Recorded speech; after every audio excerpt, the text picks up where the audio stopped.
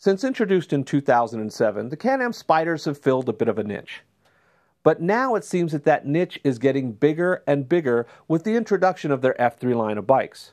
And they've focused this line directly at the cruiser and bagger crowds.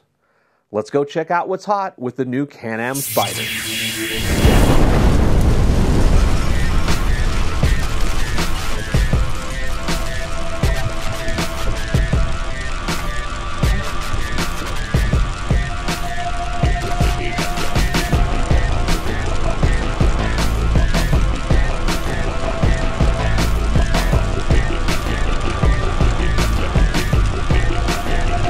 We actually launched this one here, the F3S Special Series, in Sturgis this year. So I was on site in Sturgis when we launched this. It was a great reception. It was a lot of fun. People would come by and say, you know, I've seen the Spyder, not sure about the Spyder. I look at this, it's got this all black coloration, the cruising style of the F3 this year. The Dark Side series this year is going to be important. We're excited to see where that goes.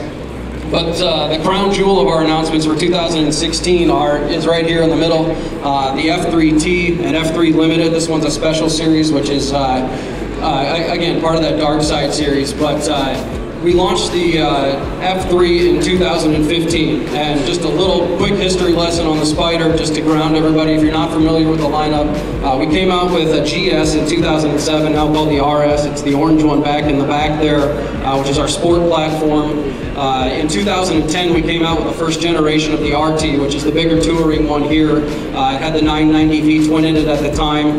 Now we've upgraded to the 1330 in that. In 2013, we came out with the ST, which is a sport touring one like the black one we've got here. And then in 14, we revamped with the 1330 and the RT. But up until that point, we didn't have anything for the biggest crowd of motorcyclists in North America, which was something that would satisfy some of the cruiser elements. And so we came out with the F3 naked cruising bike, like we had over here. That has, it's got less plastic on it, it's exposed motor. We dropped the 1330 in there. It's got 115 horsepower. Great reception from that in year one. A couple of statistics that I'll throw at you. 20% of our sales in 2015 were of the F3, which is great. 1 in every 5 bikes are a brand new model that we came out with last year.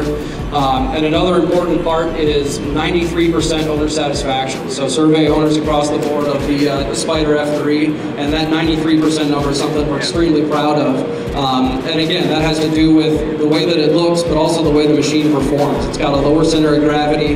You're sitting more in it as opposed to on top of it. A couple other things to it that really move the needle on that cruising crowd. And then from there, we said, all right, what is that 7% worried about that's not satisfied there? And the vast majority of it falls within this, and it's looking at something that's more on the bagger side. So for 2016 now this year, our cruiser bagger that we came out with, we just launched it in September. Again, comes in 2 different trim packages, the F3T and the F3 Limited.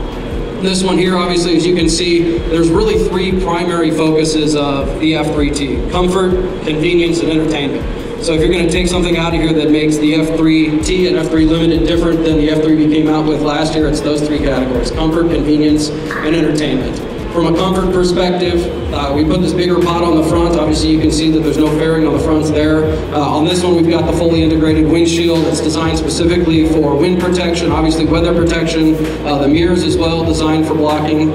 So it's all about longer distance riding, being able to have that comfort from a cruising perspective with that.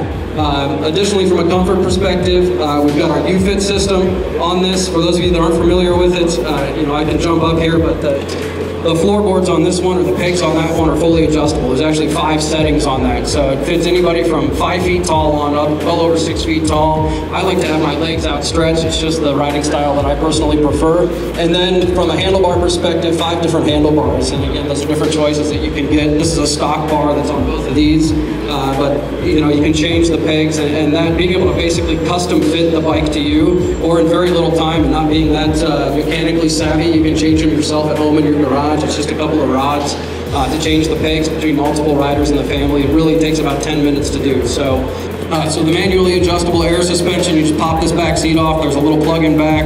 You can hook up a hand pump, a compressor, whatever you've got. We've got a PSI recommended guide underneath the seat that shows what PSI we recommend from a manufacturer standpoint based on your load. So if you're going to ride 2 up, if you're going to ride 1 up, what your weight is, and being able to do that. So again, from a comfort perspective, that adds a lot of dynamic to the ride. You can preset it before you head out for the type of ride that you're going to do. From a convenience standpoint, again, we're talking cruiser baggers. So here it's all about storage capacity. On the base F3 there and the F3S, we're looking at about 6.5 gallons of storage. We've got the same storage in the front here, in the front trunk that every Spyder has. You can fit a full-face helmet in that front area. But then in addition to that now, we've added 2 hard side bags that are all lockable. They're top loading. Flip of a switch up here and that comes open. There's plastic part in here. I've got a cover in here to show the size. But decent size, and it brings the storage capacity up from 6.5 to 21 gallons of storage on the F3T. So if you look at the two, you can see that there's a different rear swing arm on the F3T and F3 Limited. This one is not rated to tow a trailer. This one now, however, there's a lot of people that rode the F3 platform. They like that cruiser stance, wanted to tow a trailer with it. So we've got an example of our Freedom trailer back here. Now the ST, the RT Touring, and now the F3 Limited, new this year, you can actually tow a trailer. So you can hook a hitch up to it. That white one actually has a hitch on there. And one of the great things about Can-Am is towing a trailer with it, it does not void the warranty. So you keep your vehicle warranty when you're towing a trailer. And the VSS system, the stability system, knows that there's a trailer on there as well, and it'll adjust. So again, all about storage. Up in front here, we've got a glove box that opens up. It's placed just for convenient items, sunglasses and such. Similar to the RT has one, and then there's a USB plug and an auxiliary plug in there. This one now, there's no radio available on the F3, F3S. On the newest one, we've got a radio integrated into here. One of the beautiful things about designing a product from the ground up, in this case the front pod, is just optimization across the board. In this case, optimized audio. We've got an 80-watt sound system in here, but don't let that number fool you. It sounds incredible. If you sit behind it, it's directionally built to hit the rider right on the point. It sounds fantastic. It's a 4-speaker system in there.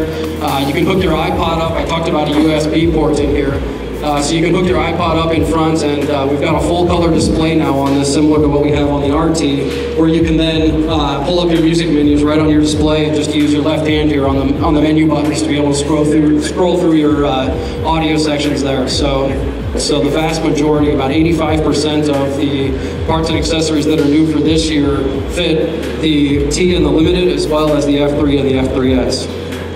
Looking at those different segments, if somebody comes into a dealership and they're looking for more style, the dealer is just very easily able to flip through a book and say, all right, here's the style elements, what you can do for a Spyder. So just a specialization of that. Just other brief news on other models outside of this family. The RT unit for this year, we brought back the Orbital Blue. This is one that first came out when we launched in 2010. A very popular color. It's the first time that it's available in the RT with the 1330, so the bigger engine.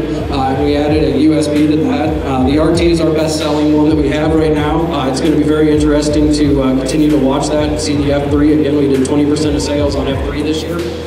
And then we still keep the RS and the ST line as well. So we've got a sport touring. We're really committed to continuing to have sport touring, cruising, and full touring across the board. Can-Am has really diversified their offerings with this new F3 line. I have a feeling they're going to be a big hit. Make sure to leave a comment below and like the video. And of course, to keep up to date with Cycle Sports TV, subscribe to our channel and follow us on Facebook, Twitter, Periscope, Instagram, and Pinterest, all at Cycle Sports TV.